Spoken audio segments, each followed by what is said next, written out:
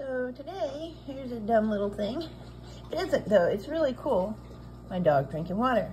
It's really cool because someone took their little old, like, brine, no, it was bloodworm, like Hikari bloodworms, frozen bloodworms. Let's try that again. Someone took their Hikari frozen bloodworm package and peeled off their foil better than I did, but then they froze live brine shrimp for their fish. And it was really cool, so I gave it a shot, and I messed it up because, as you'll see, the brine shrimp is a really thin layer in there with the ice. But it's really fun to watch. It's fun to watch these fish. So, I'm trying again, denser formula. I in no way endorse whatever product that is, but barbecue grill things are great. Squeeze bottles for barbecue sauce are fantastic for brine shrimp. Okay, so let's see if we can pop one of these stupid little things out. Hold on. Yeah, we can.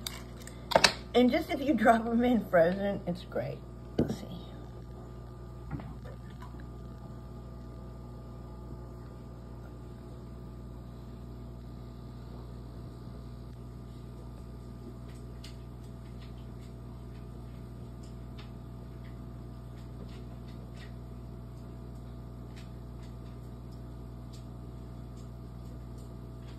It doesn't hurt them in any way, it doesn't bother them, that is ice.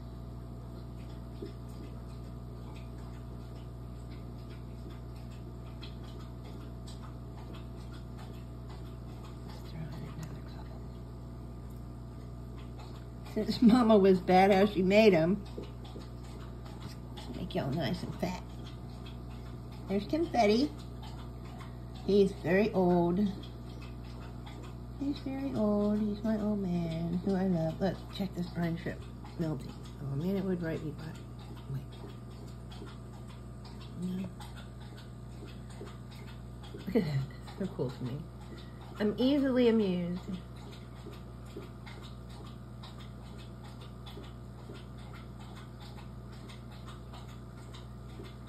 I have a cold, and true story, my dog ate my dentures.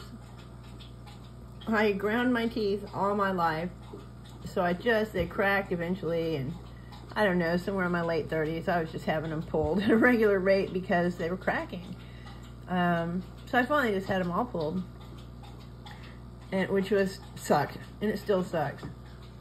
And a few years back, I got in a car wreck, and I had post-traumatic epilepsy, something along those lines. And for 2 years, I had seizures every month for 7 days in a row, 7 to 10. And I had grand mal seizures all day long, and it was really sad. I broke my nose 3 times, I broke ribs, I broke a lot of stuff. Look how beautiful that is. Ivy, shut up. Look how beautiful that is.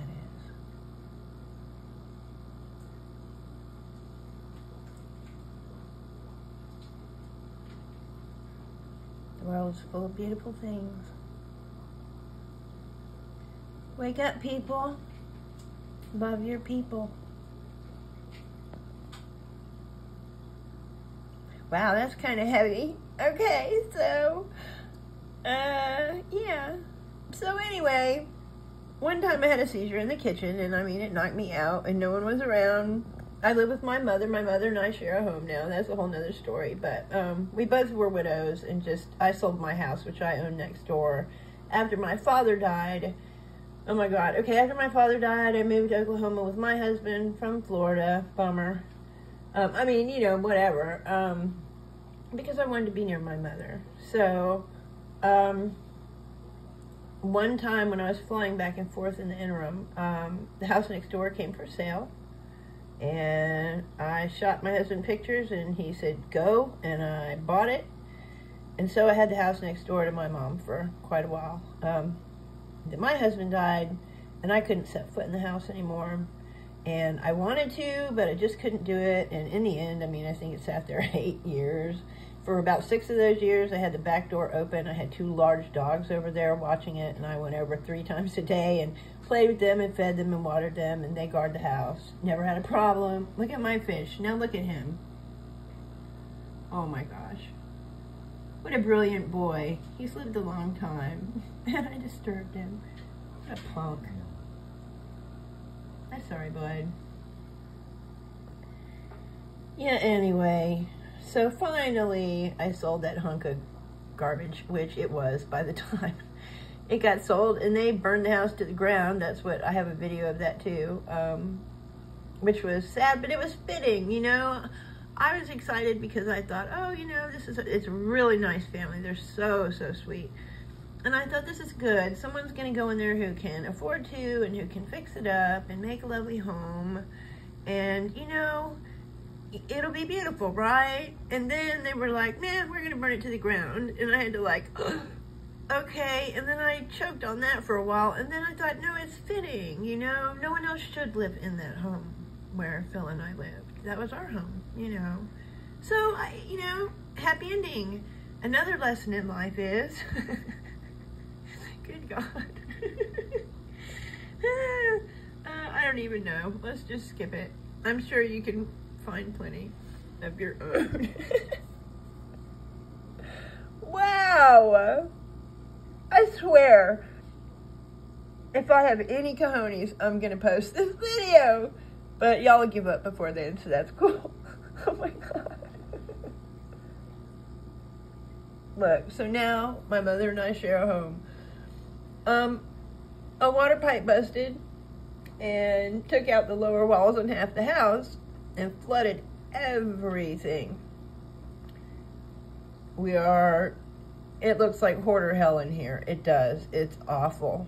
And now, dun da da, because of the big giant tank, thank you so much, bucket list, which I could only get because I sold that hunk of house. So now another happy ending, beautiful tank in my room, and there's a reason for that too, but that's for another video. Yeah, so we've got fish everywhere now. I had to move them all out of the room I was in. So I've got a tub with electric blue acara in our dining room. I've got a 30 in the, I don't even know what you call that, walkway in front of the inside of the house. I don't know. And I've got 6 tubs of angelfish, a pair of Heckelii, threadfin, regular ones, and I've got a young female Belzanii in there. Oh, my dogs are howling. My mother's dogs are howling because she's not here. Oh, listen to that. This is the saddest thing you ever heard. That poor dog. Not that I let her be alone. She's just having a fit right now because another dog's out and she misses my mom and blah, blah. We take care of the dogs. We're another mothers to each other's dogs. It's pretty swell. We've got a house full. We used to have almost twice as many. And there's a reason for that, of course. But, yeah, we rescued a bunch of dogs. And I now have 3. She has 4. One of mine is very old. Let's see. Her littlest one is very old, but they tend to live a long time, so I don't know. It's a wiener dog, a miniature wiener dog. We've got a one-eyed beagle, and of course, actually she's a bagel. She's a half beagle and a half whatever, and she wandered up in the yard and plopped her head on my mom's foot, so you know she had a home, right? So she got introduced. Actually, she had 2 eyes until she came here. Yeah, one of my mother's pretty much German Shepherd, didn't like it and bit her in the face, like, immediately. It was a bad deal. My mom blames herself. There's never been another problem, but yeah, that was a quick $3,000 on a dog that ran right up in the yard. And we paid it gladly and brought that little baby home, and she is a delight. Her name is Penny. And my mom's got a big black, I don't know what. That's what was out there howling. So, yeah. We've got a lot on our plate. We sure do. Oh, and the angelfish. We haven't discussed my angelfish. I've got one angelfish in one tub, another tub, 4 tubs. I've only got 2 together in one tub because they haven't tried to kill each other yet. Everybody else has been separated.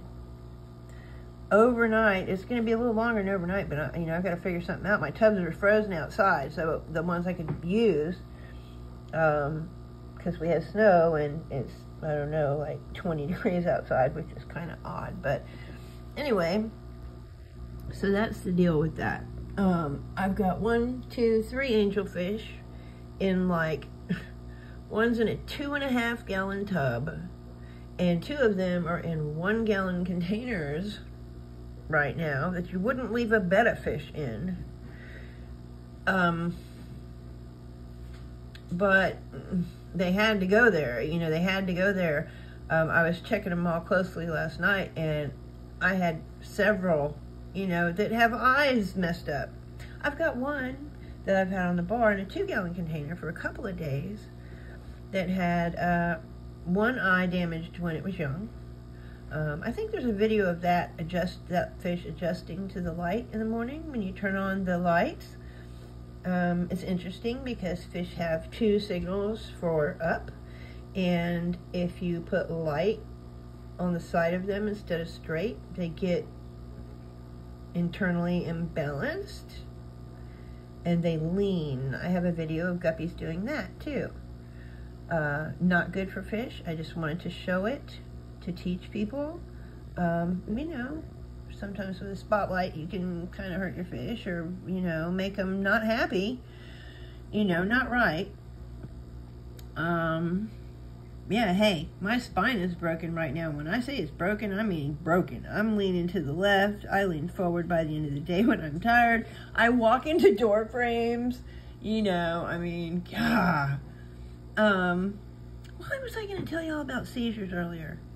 And see, this is something weird that has happened since the seizures. I'll be talking, and in the middle of a sentence, I'll forget what the hell we're talking about.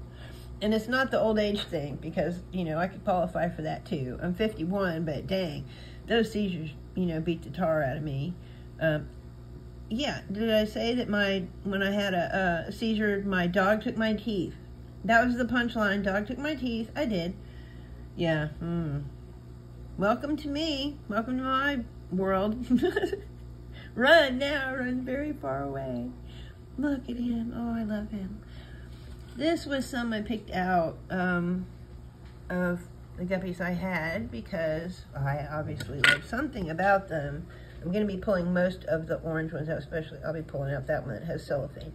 But this right here, look at that fish. Oh my gosh. He is just a delight to me. That fish and that one, look at that weird fish. Weird guppy. And some of these females are beautiful to me. Oh, that's beautiful. How dare you argue? It's beautiful. But that guy,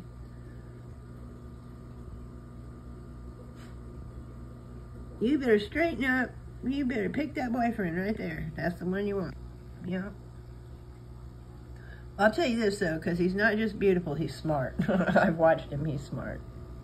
Okay, look, I've bored y'all enough with my life. I just wanted to apparently introduce myself. But I wanted to share the brine shrimp thing. If you want to try it yourself, go for it. Just let all the top water settle and try to get rid of that before you use your brine shrimp, before you pour your brine shrimp. And that way you'll have a solid block of brine shrimp and not all that water. Although that does help measure it out if you want to give smaller amounts, the way I did it, just to leave the liquid in and the brine shrimp will settle and a tiny amount on the ice cube. Okay, cool. I'm going to go kill myself now. Fish fam, I can't even get started, but I love you guys so much. And I know a lot of people really can understand. It's a weird world. I'm grateful for y'all, that's all. I'm grateful for y'all, and I love y'all, and I love interacting with y'all, and, you're just the best, so, warmest regards to each and every one of y'all. I love you guys.